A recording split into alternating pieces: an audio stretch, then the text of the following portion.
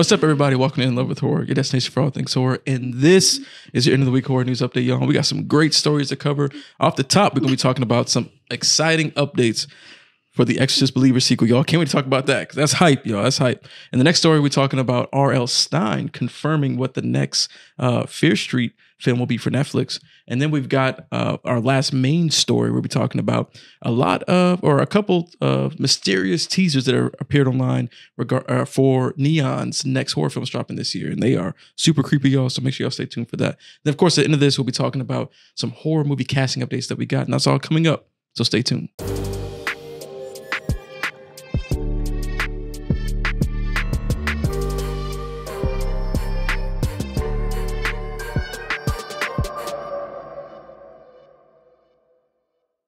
So it's official, y'all. David Gordon Green has exited the Exorcist Believer sequel. Now, for me personally, this is exciting news. I was hyped when I heard this. Right. Because, it's no secret. I am not a fan of the Exorcist Believer. I know you think it's okay for some reason. Yeah, I thought it was a good watch. I don't know how you I don't know how you thought that, but I personally thought it was terrible. And in my opinion, this gives the Exorcist Deceiver hope. Does it though? Yes. Because now they have to find another director. Mm-hmm. We don't know where that's going to lead. They might have the same writers. It might not have even been David Gordon Green's fault. That it might have been the writing. That's what I was going to bring up next. Is that we can kind of get somewhat excited, right? Well, because David Gordon Green is credited as a writer on this film. He helped to write the story and screenplay and all that. Now that's what I was going to say. That I think next, because Scott Teems also helped write The Exorcist Believer. Now, Scott Teems, if you remember, he also wrote the screenplay and story of Insidious: The Red Door. Yeah. Another film that I thought was awful. Right. So they would need to get another writer too. That's right. Yep. They need to just get rid of everybody and just get a whole new team. Because think about it, right? Universal spent $400 million on this, right? And they already intended for this to be a trilogy. Right. We already know all that, right? But if you've already spent all that money, it's already gone. Why not give it the opportunity to actually be something good, build something new, build something that people actually want to go see. Yeah. Make it what it's supposed to be, right? The Exorcist is meant to be unsettling, unnerving, scary, like true pure horror. And that's not what we got in Exorcist Believer. You know what I'm saying? I personally thought we got a terrible story, bad dialogue, weird pacing, just weird choices. Mm-hmm. That for it to be the sequel to the original Exorcist just didn't work for me. Right. You know what I mean? Yeah. So for me, I was excited when I heard this news. And they also removed The Exorcist Deceiver from the release calendar. It was supposed to come out on April 18th, 2025. But it's now been pulled. They gave that date to the Michael Jackson biopic. But now to me, this feels like they're going back to the drawing board, right? Yeah, for sure. And they starting over. And they can do it. They can build a whole new story with this sequel. And the only returning piece could just be that demon. Yeah. They don't have to bring anybody else back. They don't even got to bring back legacy characters. That's true. You know what I'm saying? I kind of hope they don't do that anyway. Yeah. I didn't see any point of that in the last one either. It's not necessary. Right. Like you can build an Exorcist film for the new generation that can be as effective as the original Exorcist film was back in the 70s when that came out. It was the 70s, right? Yes. Yeah.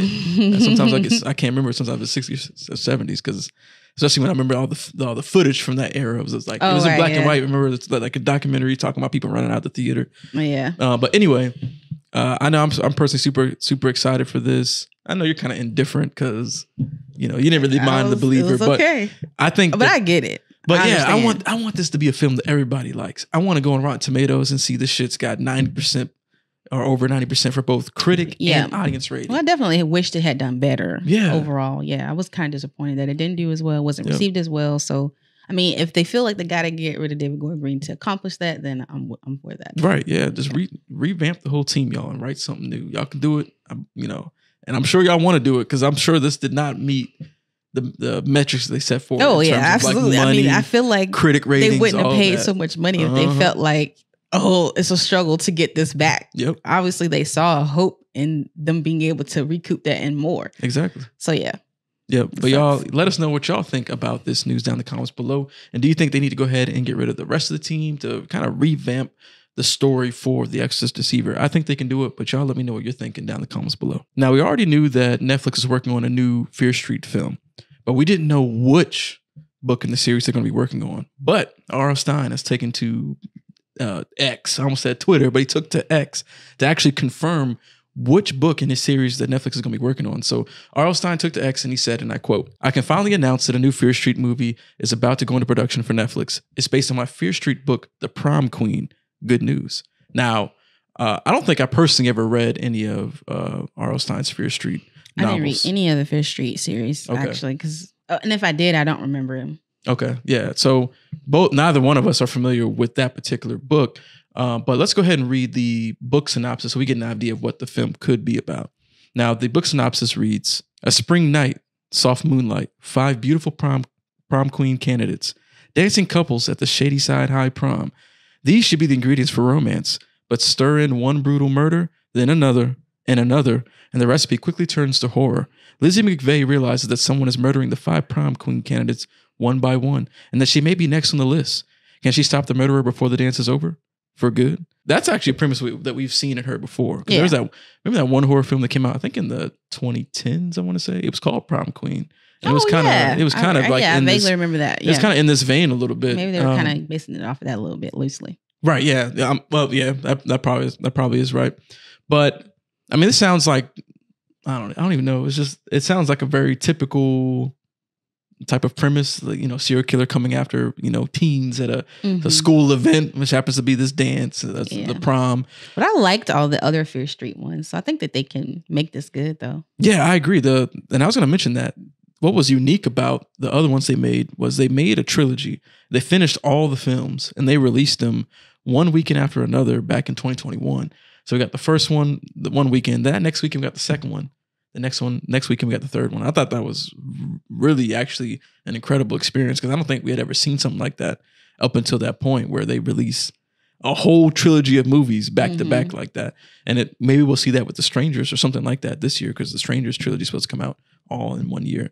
But I agree, the last trilogy of films for Fear Street on Netflix were done pretty well. So if they can at least match that quality and storytelling, maybe this one will come out pretty good. What you think? Yeah, I agree. Yeah.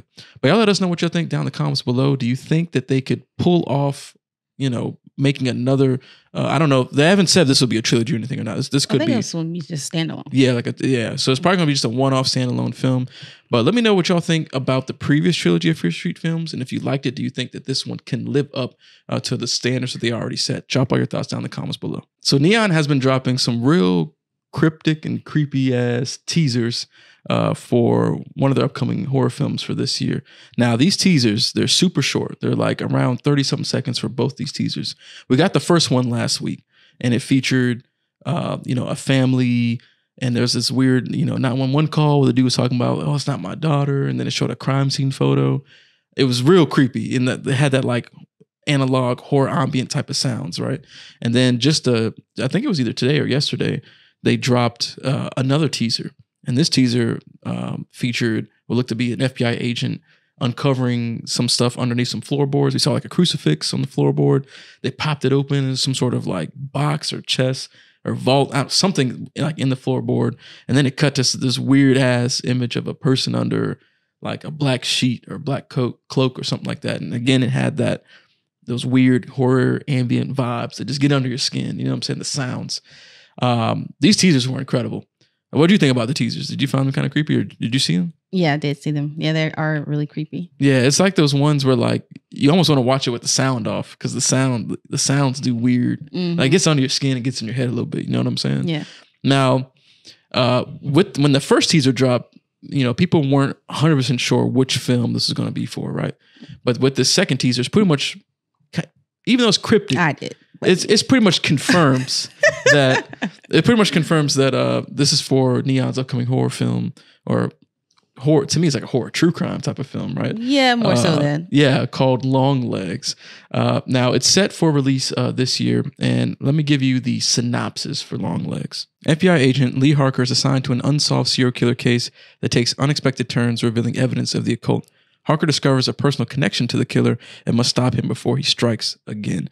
Now, this movie features Michael Monroe as the FBI agent and then Nicolas Cage as the serial killer, which I think is like the perfect match. We love when Cage is doing something crazy, right? So it's perfect. But I think the premise sounds good. And with this most recent teaser, I feel like that connects. And, now it's pretty much confirmed. This is probably Longlegs. But I like the marketing campaign approach for this horror film. What are your overall thoughts about the marketing campaign and then what you're hearing about the synopsis for this film? Well, it gets people talking, right? Trying to figure out what it is. And I mean, it makes the most sense even with the first one being that if you look at because they're comparing the Longlegs and the cuckoo or it was cuckoo, something like that. There's a different one. So if you look at the synopsis, it's pretty evident which one it is. But I mean, I like the marketing for it. Like I said, it just kind of sparks the conversation around it. Hopefully we get an actual trailer soon because this one does come out pretty soon this year. So, I mean, I'm looking forward to it. Yeah. Like you said, like to see Nicolas Cage as a serial killer. Like, oh yeah, that sounds dope to me. It's gonna be dope, y'all. And this film is actually coming from Oz Perkins. He worked on The Black Coat's Daughter. I Am the Pretty Thing That Lives in the House, and I think he also did. Hold on, let me make sure I'm looking at the right thing here. Yeah, he also this is what I'm gonna bring. He did Greta and Hansel, but he also did an episode from The Twilight Zone, the recent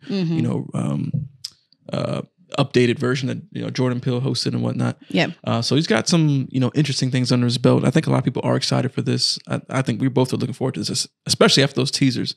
I'm hoping that the actual movie matches the vibe of these teasers and it being, like very like true horror, very like almost like real life horror, but add in some of the horror fantasy elements set on a true crime backdrop. It has the potential, I think, to be crazy dope. But y'all let us know what you think down in the comments below.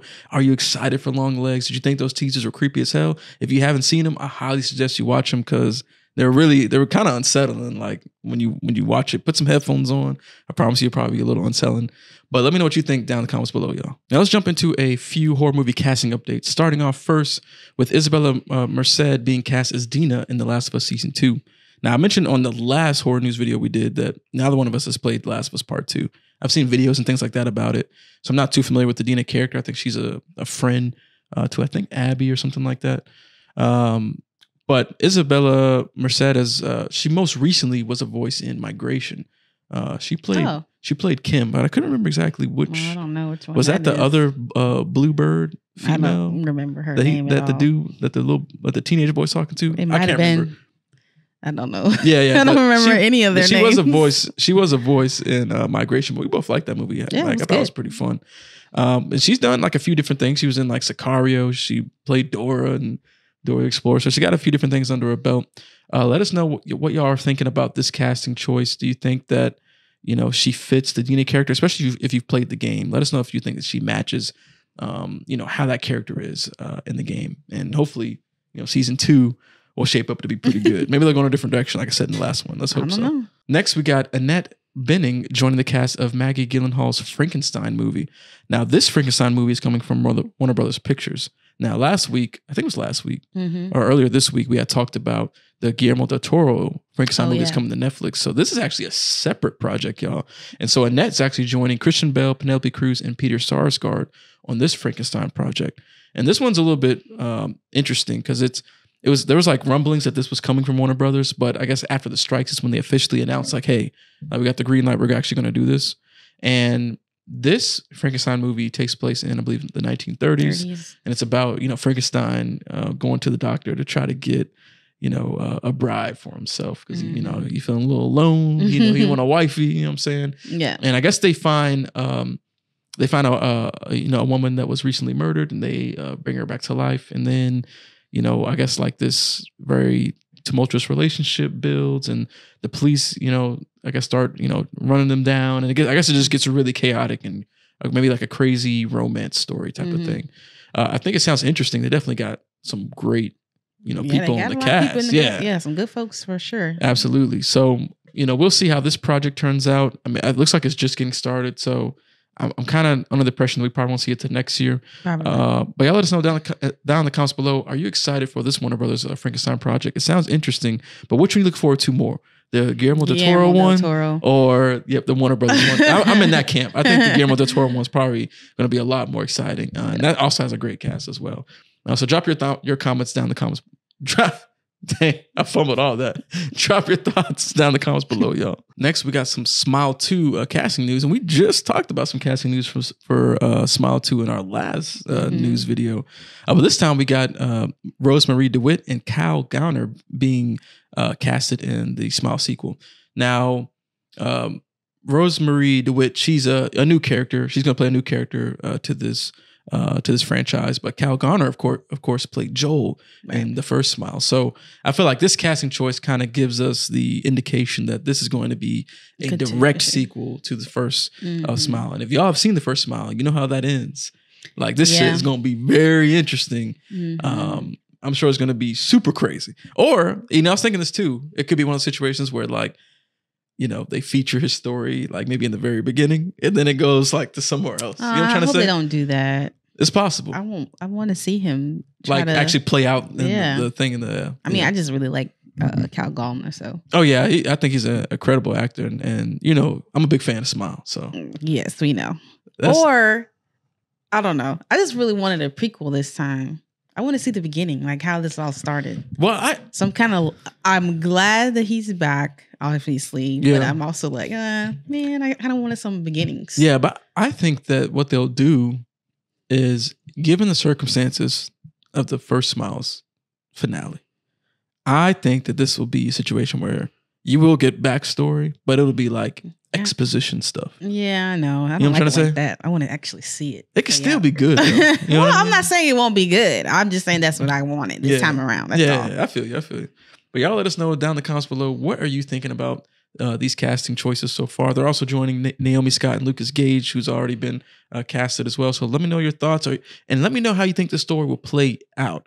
Do you think that, like we said, that they might feature some exposition and actually give you the true origins of this, or will they keep it a mystery and just let another story play out? Because I feel like you can't do the exact same thing. Right. So I feel like you're going to have to talk about some way to, fight back. You're going to have to explore origins, weaknesses, and that kind of stuff. So hopefully they've been able to cultivate like some good lore that'll make it exciting and interesting and not just kind of be like, damn, like this is what this was or is, you know what I'm saying?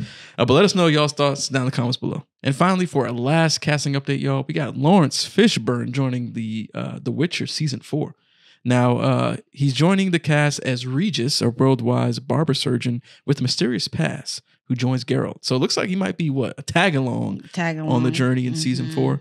Now, season 4 is when the new Geralt's taking over, right? Yes. And who's playing? What's his who's playing name? Him again? Isn't it Superman? He's one of the Hemsworth brothers, right? Oh, it's that guy, Liam.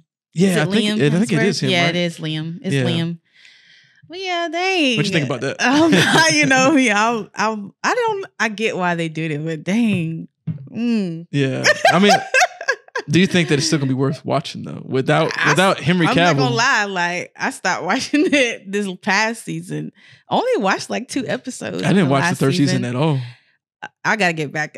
I don't know. It's just not the same as the first 2 seasons. First 2 seasons were. And then like some of the stuff that you really like about it weren't really there anymore. Yeah. But yeah, I don't know. Maybe I can try to get back into it, but I don't know. It just didn't have the same like flavor that they used to have. But I don't know, maybe Liam Hemsworth will bring it back. I don't know. I just can't picture his face being on the Geralt character. It's weird. It's a weird choice, right? Yeah. For them to, I get why they have to do it. They're like, oh, we got to complete the story, so we got to recast. Yeah. And I don't know. I just don't know if it's gonna work. Well, it's gonna have to work. I'm gonna let you watch it, and you just let me know if I should. Why you use me as a guinea pig? But it's dope that Lawrence Fishburne. I like Lawrence Fishburne, but I haven't seen him done stuff in a long time, so I wonder how old he'll look. The only thing that comes to mind for me is John Wick. Like, of course he was in John. I don't think I saw that one that he was in. Yeah, I don't think he. I only watched the first 2. He was in the first 2. He was? Lawrence Fishburne was in the first 2 John Wicks? What was he doing? I don't remember. I don't recall. Yeah. He was in John Wick 2 because of how that he was in the second one. Yeah, because of how that one ended. I barely remember the second one. But anyways, y'all, let us know what you think about this casting update for The Witcher season 4. Are you excited that Lawrence Fishburne will be joining? Who's actually watching? Still watching The Witcher? Let me know that too. Yeah, that'll be interesting. Is it worth finishing season 3? Because I literally only watched the first 2 episodes. And they did that split.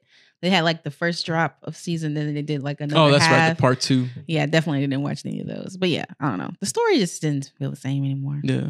Yeah, so y'all let us know your thoughts and if it's worth finishing. And then if season 4 is going to work with the new casting for Geralt. Drop your thoughts down in the comments below. So that'll do it, y'all, for this End of the Week Horror News update. Let us know what was your favorite story from this update. And let us know if there's a story that we missed that you want to talk about, because we'd love to discuss that down in the comments below. Make sure you like this video, you share it, you comment, y'all, and then check us out over on Patreon. Join us there, y'all. And then, of course, subscribe to stay up to date on all things horror. Until next time, peace.